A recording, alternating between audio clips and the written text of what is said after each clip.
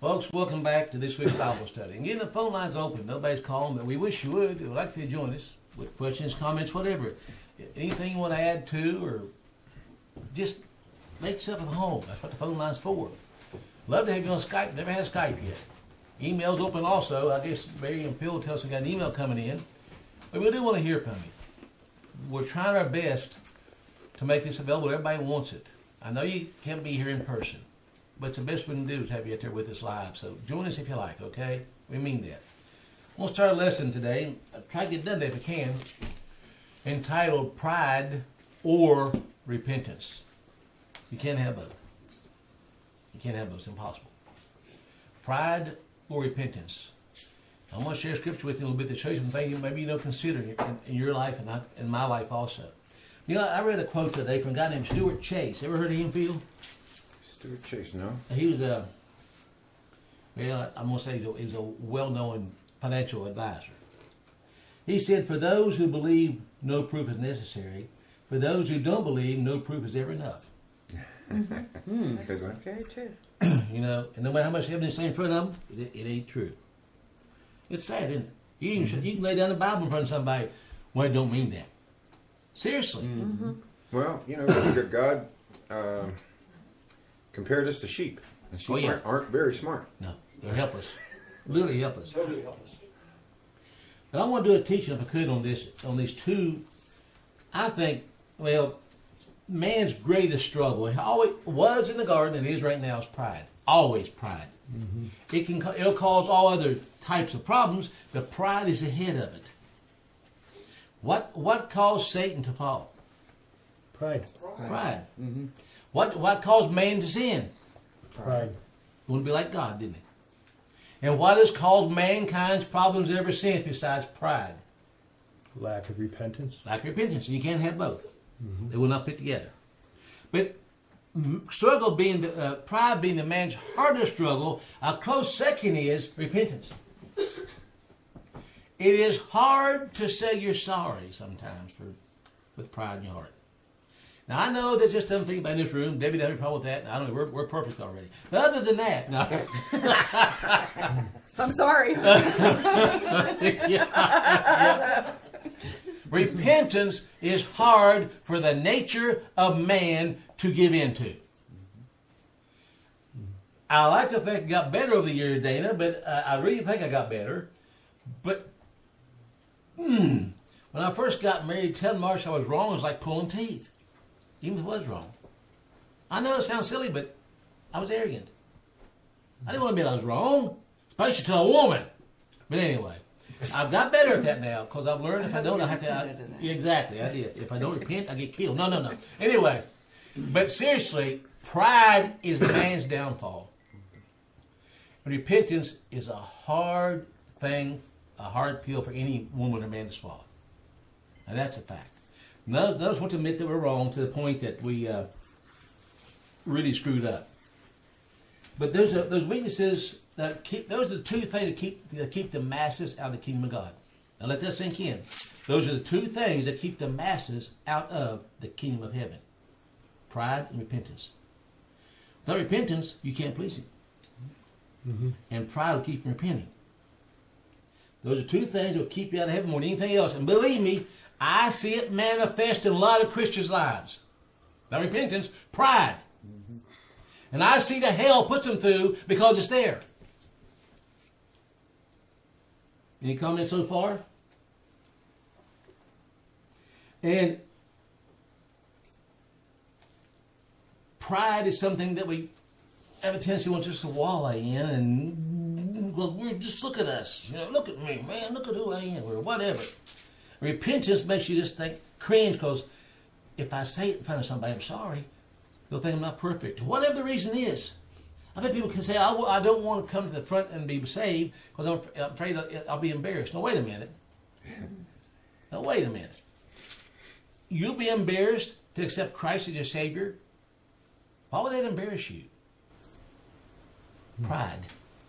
What about those that say that I'd like to change my way, but I'm afraid I'm going to backslide? Oh, yeah, exactly, yeah. Or I'm not ready yet. I haven't made myself good enough yet. Yeah. I'm going to read to you the definition of pride out of the only dictionary that I really enjoy using, the 828 Noah Webster. Now listen to what pride is. Inordinate self-esteem. An unreasonable conceit of one's own superiority. In talents, beauty, wealth, accomplishments, rank, or elevation in office.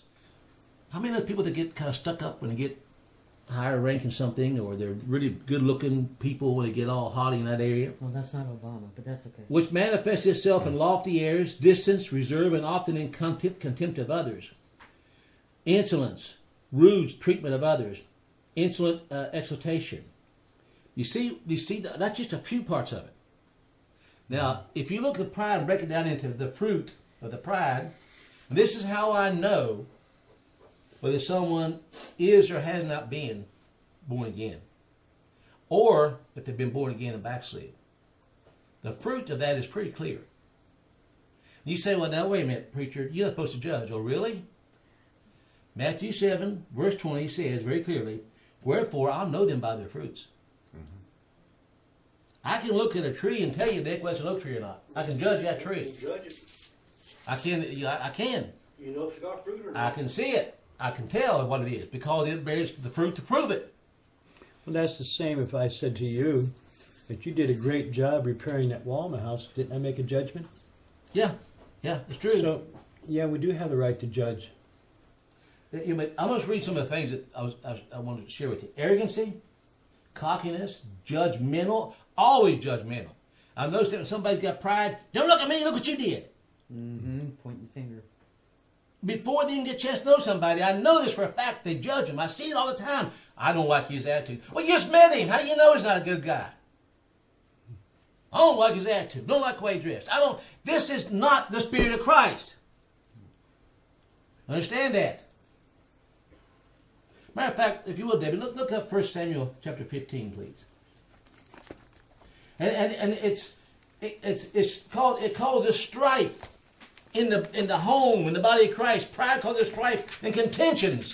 13. Yeah, right. 1 Samuel 15. 15. And it's they're quick to point fingers at somebody and put the blame somewhere else because I couldn't do that. I wouldn't do that. Look, I'm better than they are. That's pride. You know something? I want to say this. I mean this all in my heart. People fuss me for saying this. Don't ever hold me up as an example of something as an idol, please. Don't put your trust in man. No. If I earn respect, then respect me. But you keep Christ up there, not me.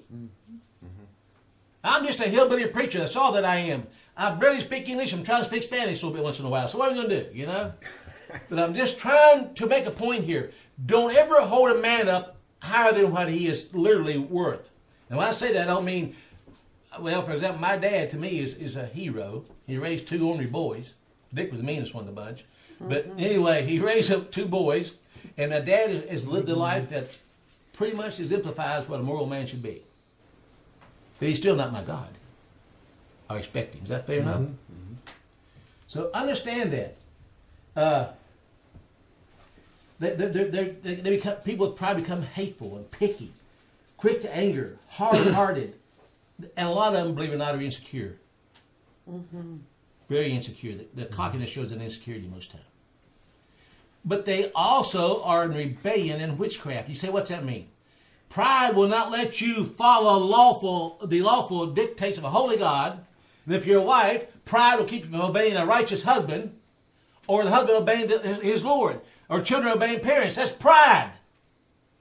That's putting yourself over those who have authority over you, righteous authority over you. That's pride, that's rebellion. And 1 Samuel 15, verse 16 says what, Debbie?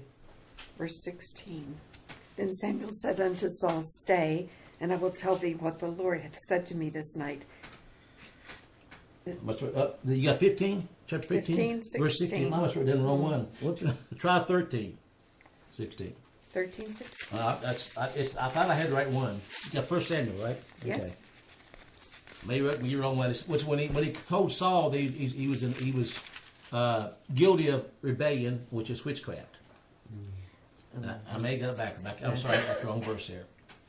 But anyway, Samuel told Saul that you rebelled against the word of God, that you stood against his laws, and that is this rebellion is the same as the sin of witchcraft, and stubbornness is idolatry. Yep. Verse 13. Verse 13. I'm sorry, verse 13. 15, 13. 15, 13? Yeah. No, 13, 13. 13. 13, 13, 13. Okay. Okay, I 13, haven't 13, read it. Mockingbird Lane. Oh, sorry. What's it say? 13 says, And Samuel said to Saul, Thou hast done foolishly. Thou hast not kept the commandment of the Lord thy God, which he commanded thee. For now would the Lord have established thy kingdom upon Israel forever. Does it say about witchcraft? No. Okay. That didn't sound right. But I will find out after a while. It's no big deal. It's in there. I promise. But the point of it is this: pride keeps you from obeying the word of the Almighty. It keeps children from obeying their parents. It's rebellion, and it is idolatry. Stubbornness is idolatry. Stubbornness is idolatry. To refuse to obey the word of God is idolatry. Mm-hmm. You made yourself God. I'm sorry that's not the right scripture, but it's in there somewhere, I promise. Now let's go to Proverbs 16. Proverbs 16. I watch this so much in homes. I watched it in wives against husbands and vice versa. I watch it in children against parents. I've watched homes destroyed because one of them will not humble themselves before the Almighty and before each other. I see it all the time, Joe. Husband's living in hell with a wife that lives like a witch. And a wife trying to be good, the husband living like a witch himself. You see, the Bible says witchcraft. It means men are witches also in disobedience to the laws of God. Mm-hmm. Proverbs 16. Let's look at verse 17. The highway of the upright is to depart from evil. He that keepeth his way preserveth his soul. Pride goeth before destruction, and a haughty spirit before a fall. Do you think he meant that? Mm-hmm. Better it is to be of an humble spirit with the lowly than to divide the spoil with the proud. How many times have you ever asked yourself, why do the wicked prosper? Yeah. Why do the people that are most wicked make the most money and control the wealth of the world? It's easy answer. You think about it. It's a curse. It's a curse. Mm-hmm. But the God of this world controls that money. Mm-hmm. You know, I noticed that in deliverance ministries, that people have an unforgiving spirit of bitterness. Also have a heavy spirit of pride. Absolutely, they do. Because they can't even forgive themselves. Yeah, and it's true. And I've watched that unforgiveness, bitter spirit actually destroy them and bring them down lower than dirt. That is so sad. Proverbs 29.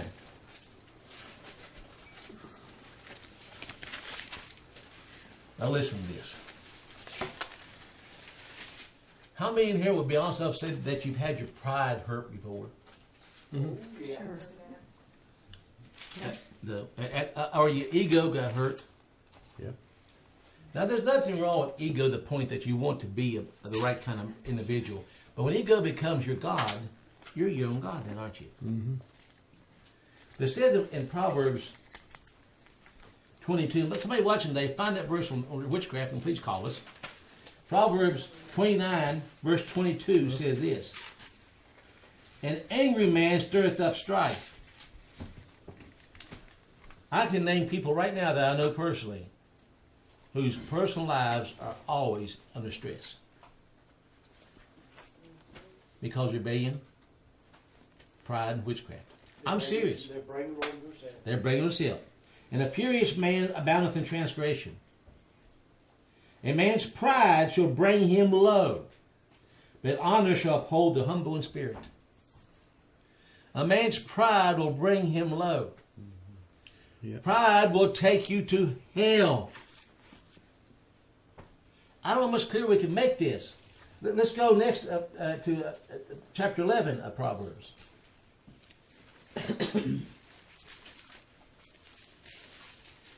You know, I think we all go through,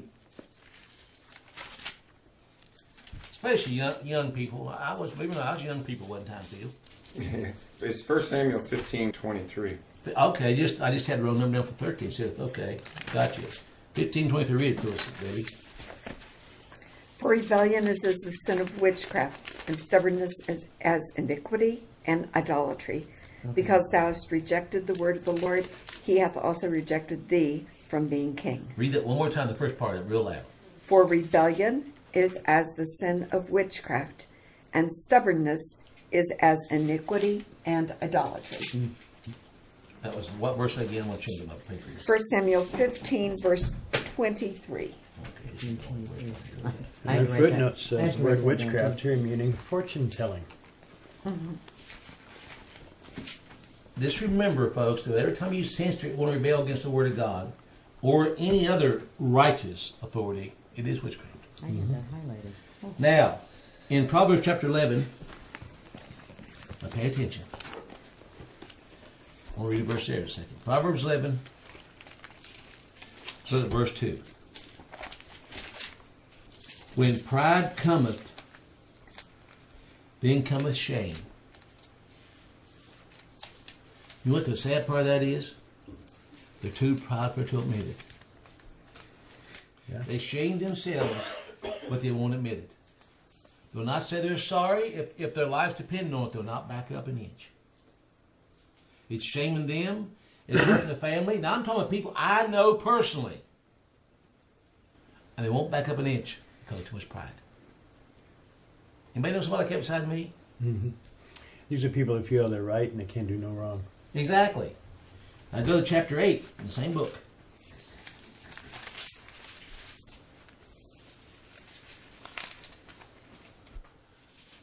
Now listen to what thus saith the Lord God Almighty, Jehovah, Yahweh God.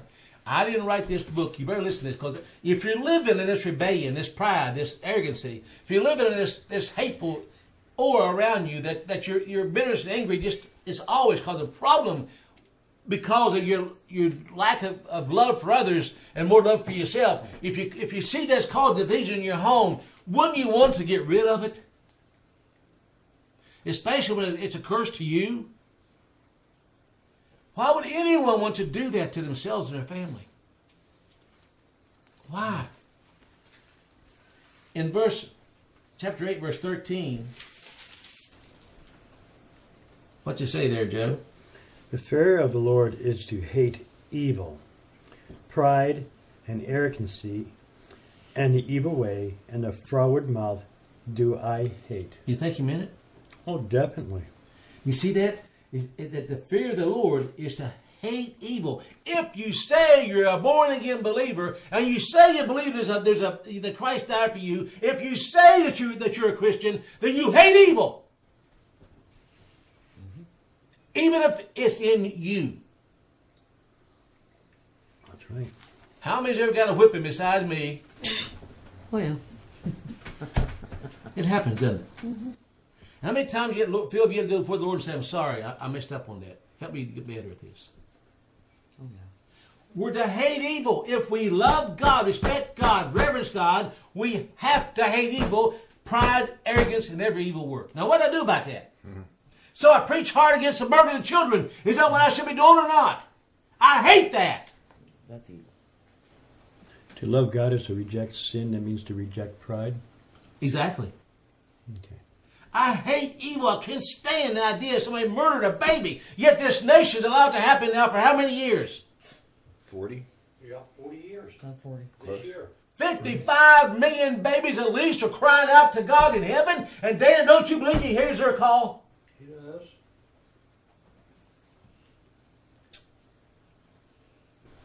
And I'm not supposed to preach about it. I'm being judgmental. That's righteous judgment. Chapter 13.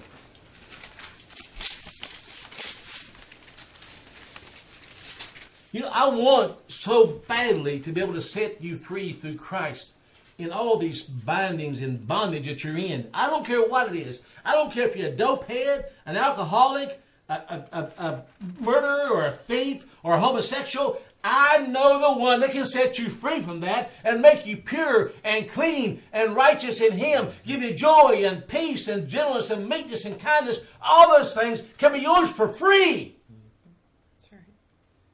if you just accept it. Mm-hmm. Get rid of your pride, repent before the Almighty, and say, accept your Son, my Savior. I'm sorry I sinned. Make me one of yours. And you know what? He'll do that. You're not going to find help in the Democrat Party, Republican Party, or even the Constitution Party. That's not the answer. The answer is Christ. If that's built on that, then all those will rise up to fit the bill. But unfortunately, no one wants to hear that. That's right. Help is not in mankind. Help is in Christ alone. If mankind were right with Christ, then you could trust Him for some needs on this earth. But unfortunately, because we trusted man instead of God, it's taken away everything we once had in Him. Even the peace to travel down the highway without being in fear of being arrested. Amen. Pride.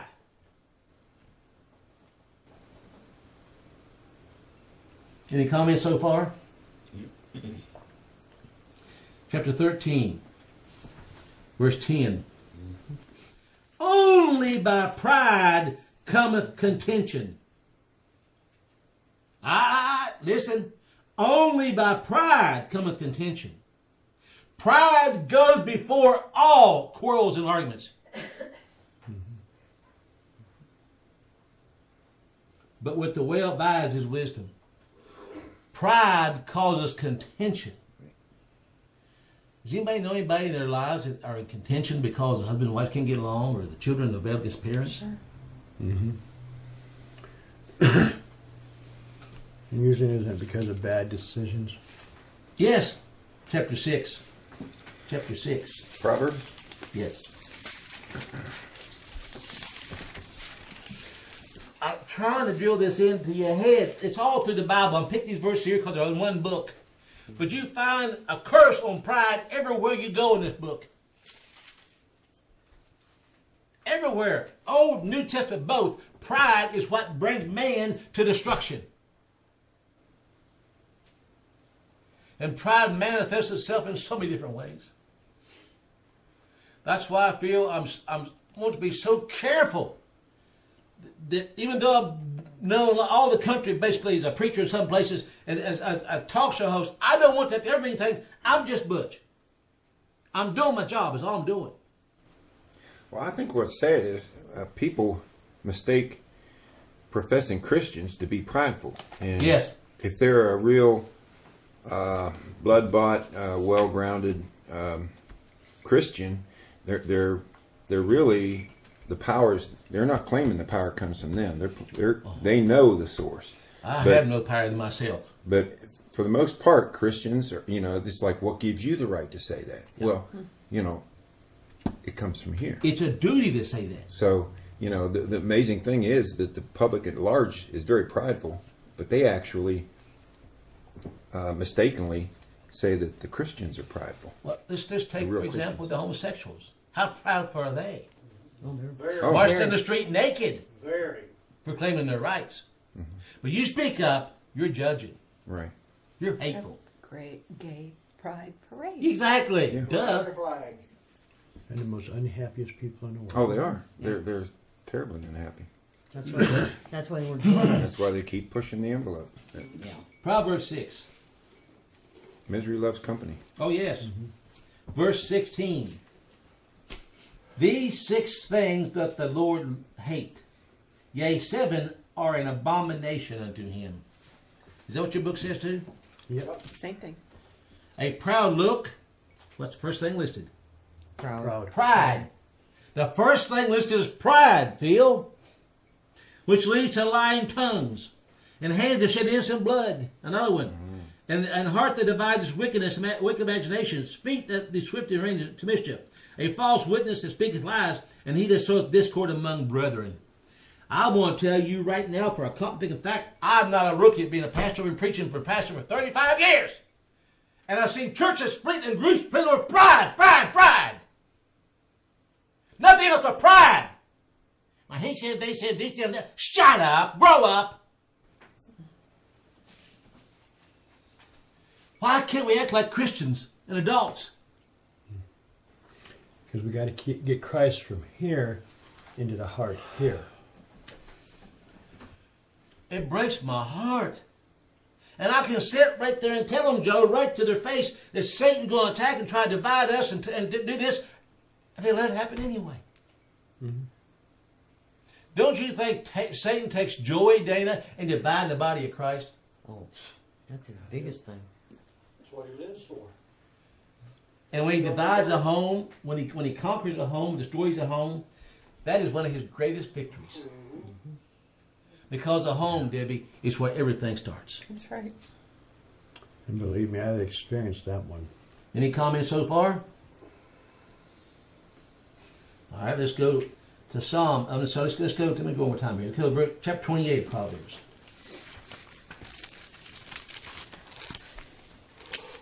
I know that most times people don't hear this kind of preaching. It scares some of them. Mm-hmm. But if we lose what we call the hellfire brimstone preaching, people don't fear the Lord anymore. They have no fear. Well, this I'm okay, you're okay doctrine, it's okay, wait for the rapture, once saved, always saved, live like hell and go to heaven. That's not in the book, but they believe it. Yep. Proverbs 28. Let's look at verse 25. Where is it? He that is a proud heart stirreth up strife, but he that put his trust in the Lord shall be made fat. He that trusteth in his own heart is a fool, but whoso walketh wisely, he shall be delivered. Now, is that pretty clear? Did I explain that one? Is that pretty clear to you, Deb? You got that figured out probably by now? It's not real complicated, is it? No. Psalms.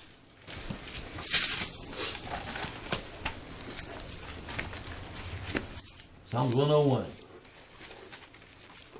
That's where you start, right? In Biology 101, right? 101, man. Well, the common core, you don't even get that far. You know, the way things are today, it should be pretty easy to see that the warnings in the Bible are right. Oh, my. I mean, there were times probably when it would be harder to see, like the good times right after World War II, you didn't see all this stuff. There's still some morality left. Still some normal things happening. Right. Dana, you Psalms 101. Can you read a verse for us? Would you read verse 4, please? Verse 4, yeah. A froward heart shall depart from me. I will not know a wicked person. He don't mean that, does he? Means everything he says. You will not esteem that wicked person. Mm-hmm. Verse 5, we'll read it too. Whoso privily slandereth his neighbor, him will I cut off. Him that hath a high look and a proud heart will not I suffer. Is that pretty clear? Does that say that prideful not going to make it in the kingdom of heaven? Is that what it says? Mm-hmm. If our God will look upon you with pride in you, how are you going in the kingdom of heaven? Yeah. Bill, any comments? You're not going to get his grace. There's no shame admitting you've done wrong. I mean, with all sincerity, how many people in here will honestly say that I messed up before? Yeah, Butch, you messed up. I messed up. Slack him, Bill. He told me to say it. He told me. You told me to say it. Let me just show you something in Romans chapter 3. Probably all of this memorized. Go read it. Romans 3.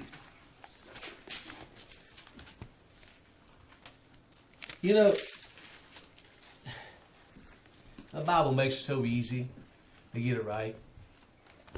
We just, through our hard-headedness and perverse thinking, just don't want to accept it. How many of y'all know that flesh is a strong adversary? It's strong. It is the absolute hardest thing to control. But even Paul said, I got to crucify my flesh every day. Is that not true? Mm-hmm. It's not once done, always done, is it, Dana? You crucify the flesh every day, don't you? You're in a spiritual warfare every day. I mean, it's like weeding the garden. You can weed it this week, and guess what's back next week? Mm-hmm. You weed it, corn's that high, you weed it, next week the weed's that high, and corn's that high still. You got to pull it up and do it again. Yeah. It's the way the flesh is. It's always coming up, Debbie. No matter how old I get, I'm still my biggest enemy. I can blame the devil if I want to, but I'm the one that does it. Thank you for not blaming me. I'm good to you, Debbie. But just think about this a minute. We all have that weakness, so please don't be hard on yourself. We all have to fight the same battle against temptations. Even Christ was tempted. He was. In a way, we're tempted. Yet without sin, right? Mm-hmm. So don't be hard on yourself if you messed up. It happens. If you know you've done things that need forgiven, ask for forgiveness. Well, preacher, I've been a Christian for 20, 30 years. I already messed up again. Will you forgive me again? Yes, he'll forgive you again. 1 John 2 says he'll forgive you because that's what he promised he'd do. Ask him. Repent. We'll get to repentance in a minute. Repent of what you've done. And say, I'm sorry, Father, I don't want to do it any longer. He'll forgive you. If he didn't forgive us almost on a daily basis, we wouldn't make it very far, would we? Mm-hmm. How many of y'all make it to heaven how many of y'all can make it to heaven without grace? No. No one. No. Romans 3:23 says what, Phil? For all have sinned and come short of the glory of God. Is that true? Yep. Mm-hmm. All? Yep. Each and every one of us. So it's not, don't be ashamed to admit you've sinned. We have. But he's the one who paid the price for the sin. Mm-hmm. You don't have to stay in that sin. You don't have to live in that sin. You can be set free from that sin if you give it to him. Mm-hmm. Why do we hang on to that? We're people. I know pride's the biggest cause, but we don't have to. Let me just show you something here. Look at Luke chapter 13.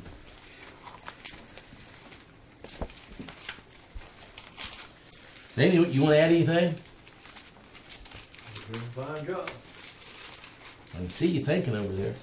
Oh, that's pretty good if you can see that. Just smoke.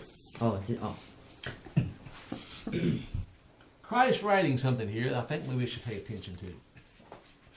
I would think that when Christ speaks, we probably ought to pay a little bit of heed to that. You know? Mm-hmm. Even more than you do Kelly, Joe. Oh. I wish he'd listened to me as much as I ignore the Lord. I hear you. Chapter 13 of Luke, verse 1. There were present at that season some that told him of the Galileans whose blood Pilate had mingled with their sacrifices. Jesus answering said unto him, Suppose ye that these Galileans were sinners above all the Galileans, because they have suffered such things? I tell you, nay. But except ye repent, ye shall all likewise perish. Mm-hmm. Or those 18 upon whom the tower in Shalom fell, and slew them, think ye that they were sinners above all men that dwelt in Jerusalem? I tell you, nay. But except ye repent, ye shall all likewise perish. Now, how clear is that? And what does it mean, repent? Well, just read here and see. In the dictionary that I do trust. Got to find it again. Here it is. To remember with sorrow, as to repent rash words, to repent in an injury to the neighbor. I'm jumping down further.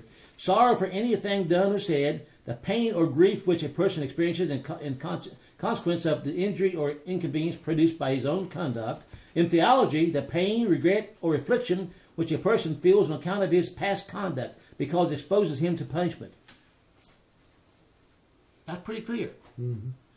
The sorrow proceeding merely from the fear of punishment is called legal repentance, as being excited by the terrors of legal penalties, and it may exist without amendment of life. Now that's important. I'm going to read to you now, if I could, very quickly. Let's go to 1 Corinthians chapter 7, 2 Corinthians chapter 7. Now this is important. I'm going to get there. Oh, okay. Yeah. Save that for next. Just hang on to it. 2 Corinthians chapter 7. Look what it says.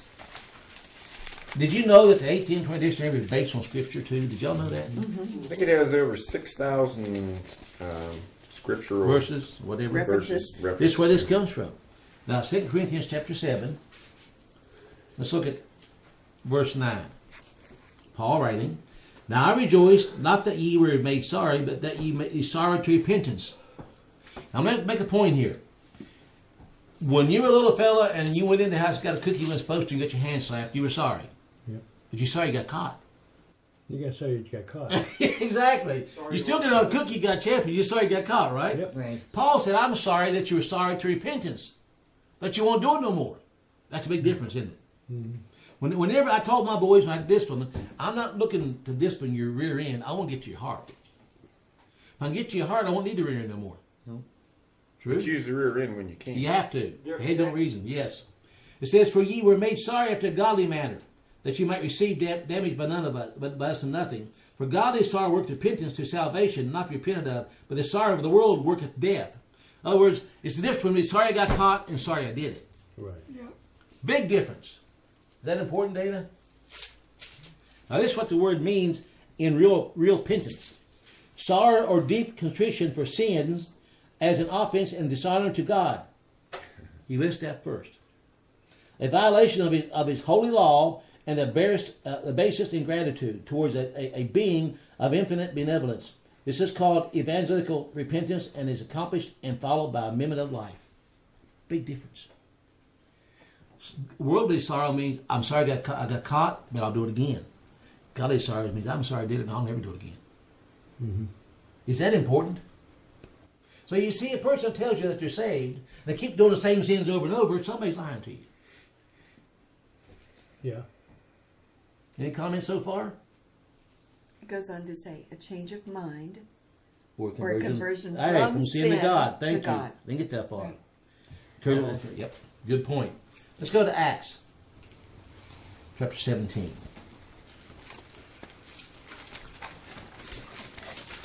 What do you think, Dick? Very true.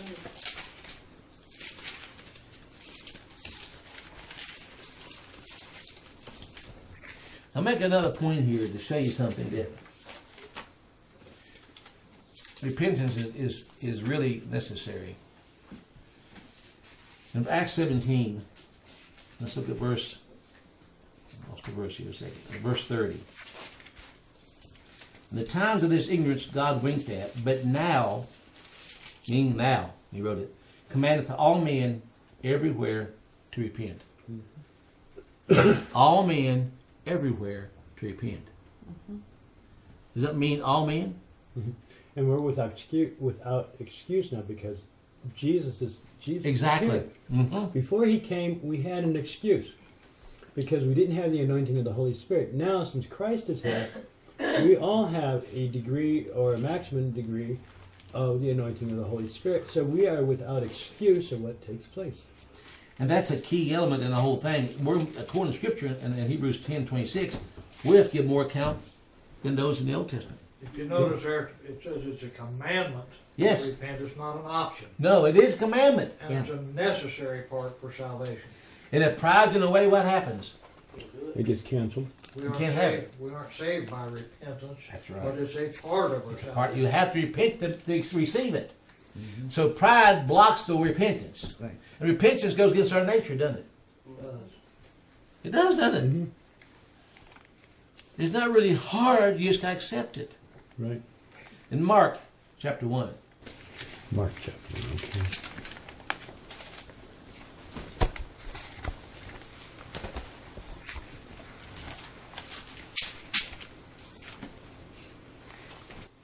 Let's look at what John was doing. You know who John the Baptist was? Mm-hmm. Verse 4. John did baptize in the wilderness and preach the baptism of repentance for the remission of sins. Notice the baptism of what? Repentance. Baptism is a type of, repentance is a type of baptism in the Spirit. That must come from the Spirit. It can't come from you.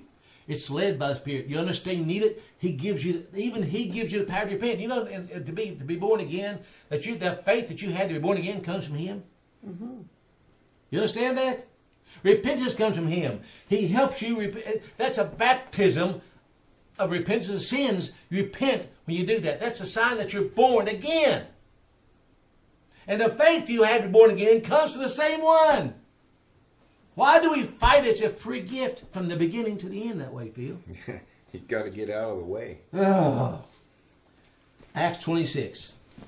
Baptism represents a dying to yourself. Yes. Sin also represents a dying to yourself.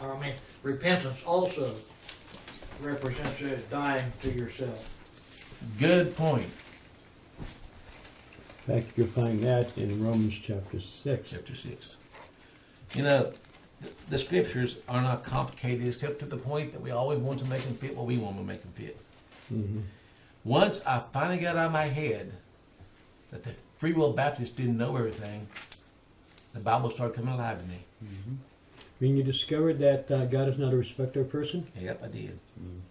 Or doctrine. Mm-hmm. When I finally realized that what the Bible said was what the Bible said, it got easier, Phil. Well, these organizations as a whole are prideful. Oh, yeah. That's why they have their doctrine. Now, I want to show you something. In Acts chapter 26, and you pay attention to this. Repentance brings on something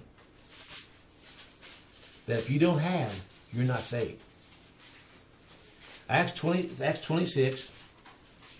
Let's look at verse 20. Well, let's just look at verse 19. Whereupon, O King Agrippa, I was not disobedient to the heavenly region, but showed first unto them of Damascus and of Jerusalem, and throughout all the coast of Judea, and then to the Gentiles. That covers about everybody, right? Mm-hmm. That they should repent and turn to God and do works meet for repentance. Woo!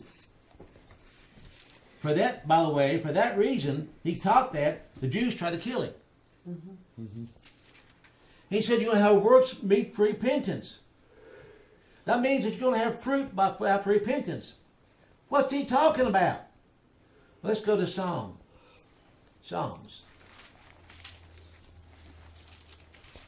Let's look at this. You see, I want to see, I don't want to hear you say it, I want to see you live it. Psalm 51.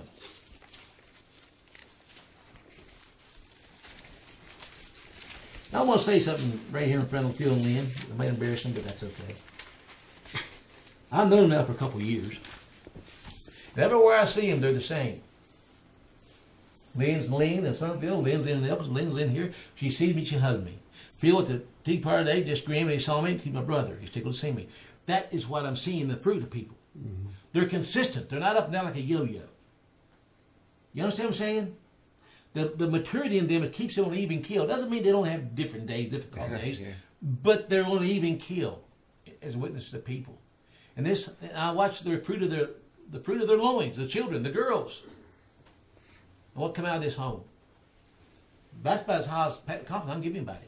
A person not on an even keel and unstable. Yes, he is. I can't imagine being bipolar.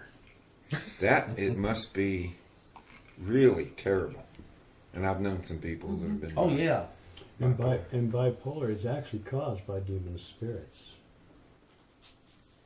Now, pay attention. In verse 16 of Psalm 51. Listen, the Lord God wrote this. For thou desirest not sacrifice. You know, God doesn't want a sacrifice. All he wants is obedience. Do you know that pride will prevent repentance? And pride will prevent obedience. Do y'all know that? Mm-hmm. Amazing, ain't it? You never notice, Phil, that you never had to teach one of your children to be prideful. They just get it naturally. You ever notice that? Yeah, I never had to teach my boys how to tell a lie. That was pretty well inherited. Everyone did on their own. Human nature. Yep. But anyway, for thou desirest not sacrifice, else will I give it. Thou delightest not in burnt offerings.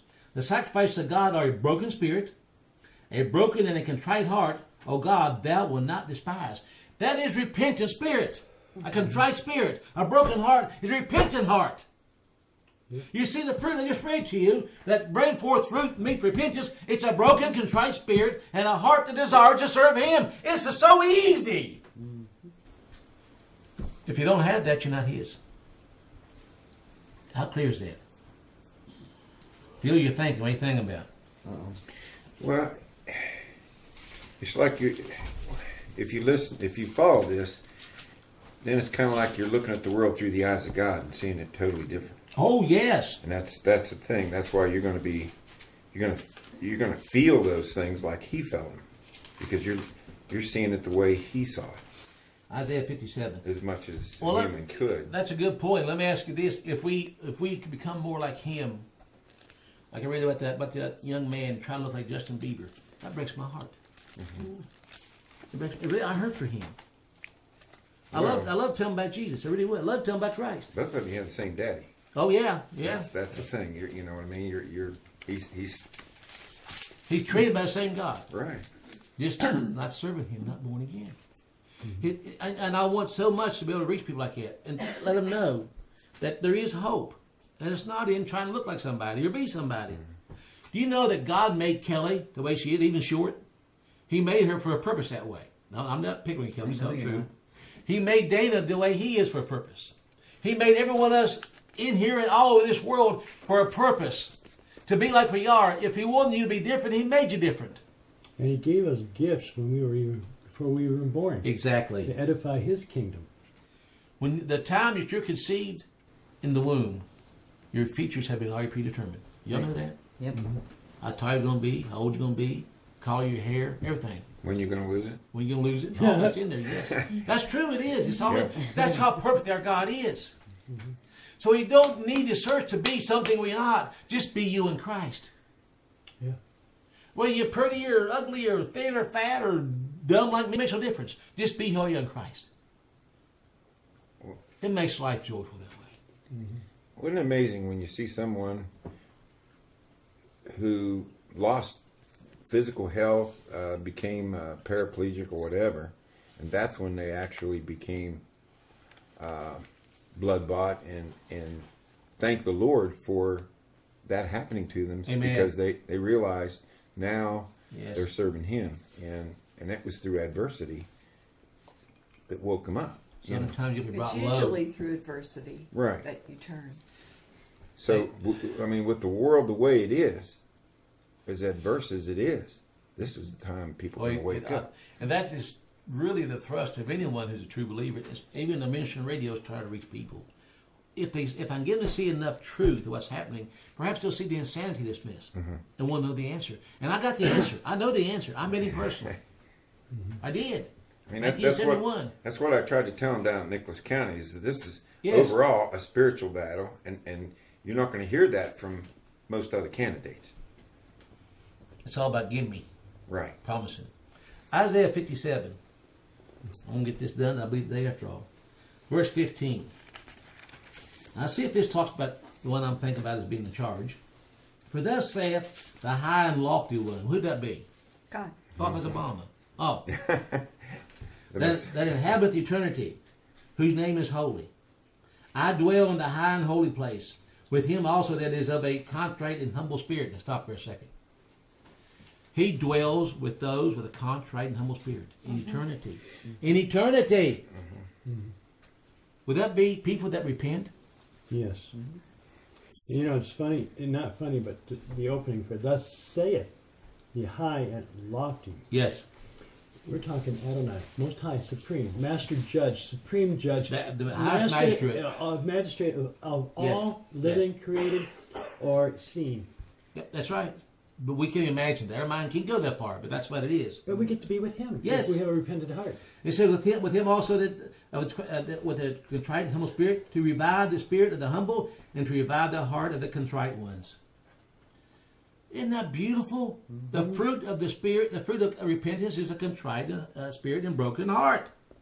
Not broken heart that you're sad all the time, but a broken heart that you sinned against the Almighty and want to be born again. Yeah. And how many's heart's broken every day, what you see around you? Well, Yes. how many times do we break God's heart daily? Oh, I know. That's why we should be able to understand how Christ felt. If He's in us, we should have some feeling of how He felt for what He saw around Him. Compassion on people that don't care. And I can honestly say that I would love, sincerely, to be able to lead Obama to Christ. I would. Well, the worst thing that ever happened to him is when Newsweek put him on the cover and said the next Messiah. Yeah. They called Him God. Really. I mean, I showed that. Isaiah 66. Fox called him God, didn't he? I like to see a true Christian get in the White House and stop abortion and gay rights. And never will happen until we repent. It's going to happen one day when the Lord returns. Until then, I don't think it's going to That's happen. going to happen. Isaiah 66, verse 1. Thus saith the Lord. There He is again, sticking nose in our business. The heaven is my throne, and the earth is my footstool. Where is the house that you built unto me? And where is the place of my rest? For all those things hath mine hand made, and those things have been, saith the Lord. But to this man will I look, even to him that is poor and of a contrite spirit, and trembleth at my word. We're talking about Jesus here. Amen. I like it. Think a minute. Yeah. That trembleth at his word, that respects what he says, and obeys his word. How many people today obey his word? I'm guilty. I fail a lot. I mean, how many people today even try to obey his word? That's what I should say even better. They really have a heart to obey his word. I think we forgot how to reverence the Christ child. Because these two verses are talking of Christ. Which founding father was it that said he trembleth at that God is righteous? That's Martin Thomas Luther. Jefferson. Thomas Jefferson said that, yeah. Yep. Let's go to Luke 15 in closing here in a second. Luther said something like that too. He couldn't finish the communion service because of that. Let me make a couple. Let me just show you a few things I could of the fruit of repentance. One that I think the most key one I'll be able to find, the most key fruit that I've seen in a truly repentant man or woman is humbleness. Because they know better than anybody else how much they need salvation. Mm-hmm. Humbleness. God forbid I ever become arrogant in any way. Well, Marshall, anyway, I couldn't have tried. But Phil, how would I ever be puffed up when I know that I got the Lord the same way you did, on my knees? See what I'm saying? Mm-hmm. What do I have in me to be puffed up about? I can boast of Christ. Right. That's all. Humbleness is the first thing. When I see a person who's not humble, I see a person not saved. So being humble means to be zeal for the Lord? Exactly. Oh, it means have a pure heart. Yeah. Purity of heart is the way to look at Yeah, that. being zealous. Whenever I see someone who's arrogant and not humble, if they were following Christ, they backslid. But I doubt they ever got saved. Mm-hmm. Humbleness was Christ humble? Mm-hmm. Well, and it's tough. You can be very committed and still be humble, but there are a lot of people that just, I think the people that we know that are just so arrogant that there's no spirit, there's no the love of Christ not in them. Yeah. I have nothing in my flesh to. Even Paul said this to brag on. There's nothing in my flesh to me that's worth even talking about. I'm a mere man. Well, the only ability you got came from Christ. That's exactly right. No one else. No. He gave Phil the ability to build Obama head. It came from Christ. He didn't do it on his own. For me fixing my neighbor's dryer. Well, maybe he's right. I didn't build that. Christ did.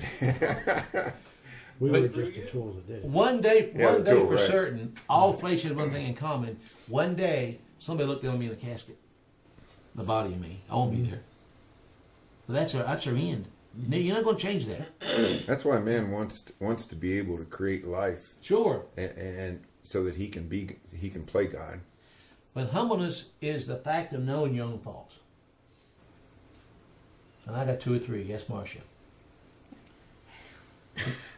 Not overly judgmental in a wicked way. No. Don't ever be that way. I will preach against evil and I will point it out when I see it. But I'll tell you this, I told this story many times, but right this table right here, right where Phil sat and I was sitting, where Joe sat and there's a young man sitting named Jared. A homosexual. You remember that night, Phil? Mm-hmm. For an hour and a half, we talked. Led him to Christ. He got saved. Wouldn't come next day to church, get baptized. His mom did not let him come. 6 months later, he took an overdose. And died. Yeah. And he told you that he'd been to church and no preachers had ever preached against sodomy. Never even told him. He told you. He said, "I Yeah. didn't know it was wrong." Yeah. Isn't that sad? Mm-hmm. I went about to call that Philip boy out because he was a homosexual. He come to know the truth, and by the grace of God, I got the answer. Right. I really did, and I'm not the one to judge him with that part. My job is to show the sin, but the grace of God cures that sin. Right. There are 2 doctors out there today. Dr. Law will diagnose a problem. Dr. Grace will cure it. Got that? Mm-hmm. Dr. Law diagnoses it. Dr. Grace cures. You need both of them, but none that complete without the other. So people that teach you into the law don't know the sin. They don't need grace. You understand? Right. Any comments so far? It's also meekness, not weakness, but meek. Easy to be talked to. Easy approach. Yes, exactly. joyful. That doesn't mean all the time walking around laughing. But anybody that knows me more than 3 seconds knows I like to pick and laugh. I personally love my life as a Christian. I like the people I'm around. When I just met Doug, first met Doug, I was already picking on him. I think Doug got a good heart. I really do. I think it's a good heart. And I love to let people know I care. Maybe in a roundabout way, I don't know, because I do pick on them or something, but that's because I care. Mm-hmm. I joke with people that I care for. Is that fair to say that? Mm-hmm. I mean, I pick on Phil a lot and vice versa. You already know that. So it's because they love each other. It's joyful. If you care for someone, you want to make sure that they do know it. Absolutely. And peace is another fruit of repentance. Mm-hmm. You've been forgiven. Praise God, you've been forgiven. You can go to bed at night and go to sleep and know if you don't wake up, it's okay. Yeah. That's peace, isn't it? The whole world's in turmoil, but you can go to sleep. Yes, you can. And not only that, but you're a peace seeker. Yep. You're trying to bring peace into people that will not have it. Oh, I get tired of this, trying to be a peacemaker, and they won't receive it. But you're a peacemaker. You want to have peace in the body of Christ. You want to have peace in your own family. You're seeking peace. I didn't say compromise. I said peace. And gentle. That doesn't mean you're weak. It means you're gentle to all people who desire the help. All those who allow it, you will be gentle to. And you're full of agape love. Yeah. Godly love. You want to read a couple more verses? We're going to close. Any comments? I was just looking at Galatians chapter 5. It was at verses 20 or 22. But the fruit of the Spirit is love, joy, peace, long-suffering, gentleness, goodness, faith, meekness, temperance. Against such there is no law. But they that are Christ have crucified the flesh with the affections and lust, which means they surrendered pride. Amen. Amen. Mm-hmm. You have to surrender it. If you don't, you won't get in. That's right. But in Luke chapter 15, I'm going to read this in closing. Verse 7.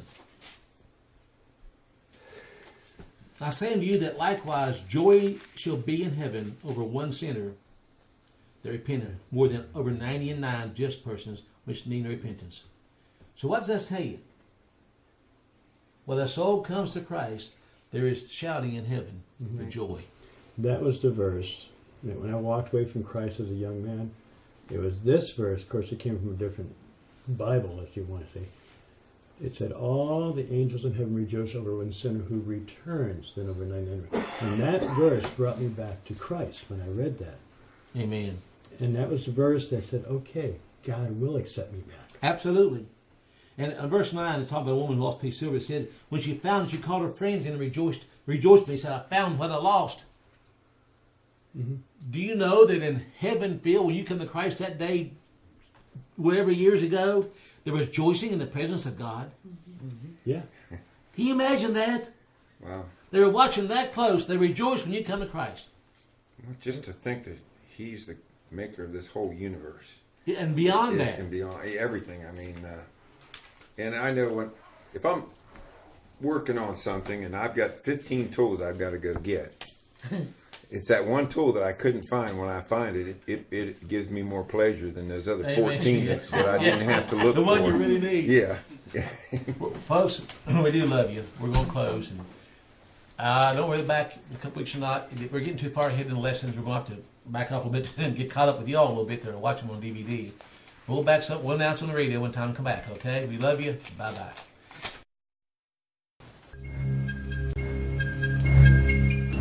A holy cloud of witnesses surrounds us as we walk. Saints and martyrs through the ages who have marched this way before. And they cry, oh church, take courage, it's your time to take a stand. Time to march with hearts courageous through the land. We're marching on with hearts courageous. We'll follow everywhere you want us to. And should you lead us where the battle rages, let us march with hearts courageous after you.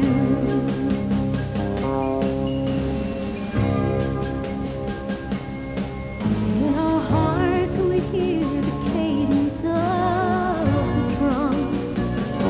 The time to rise and face the enemy has come. A time for hope, a time for courage, knowing you will lead us through. And we'll march with hearts courageous after you. We're marching on with hearts courageous. We'll follow anywhere you want us to. And should you lead us where the battle rages, let us march with hearts courageous after you. Give us ears to hear that still small voice, and give us lips forever willing to rejoice. May our eyes be lit with wisdom, may we know the path that's true, and we'll march with hearts courageous after you. We're marching on with hearts courageous. We'll follow anywhere you want us to.